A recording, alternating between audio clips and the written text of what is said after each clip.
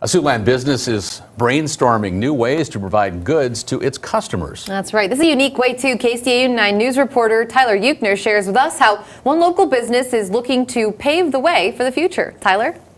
Thanks, Tim and Sophie. While inflation and supply chain issues continue to ravish local businesses, a Lamar's hardware store is getting a leg up on it.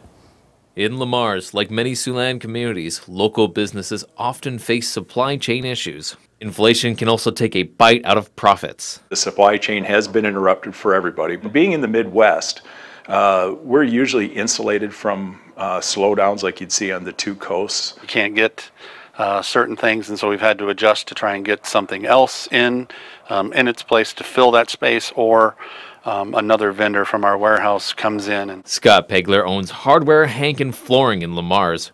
With the uncertainty of the business climate, Pegler recently entered the Open for Business competition sponsored by the Iowa Department of Economic Development.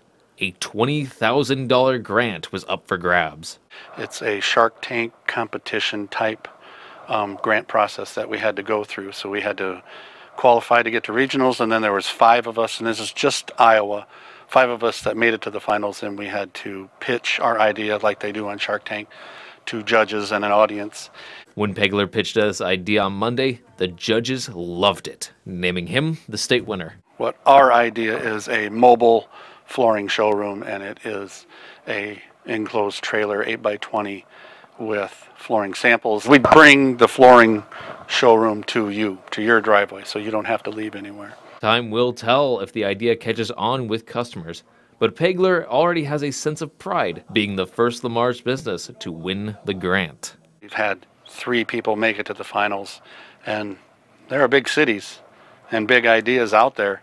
So for Lamar's to have 3 people come out of our town and compete, and now we finally have a win, it's pretty cool. Pegler's idea beat out ideas submitted by businesses in Burlington, Cedar Rapids, Dubuque, and Greenfield. Tyler Euchner, KCAU 9 News.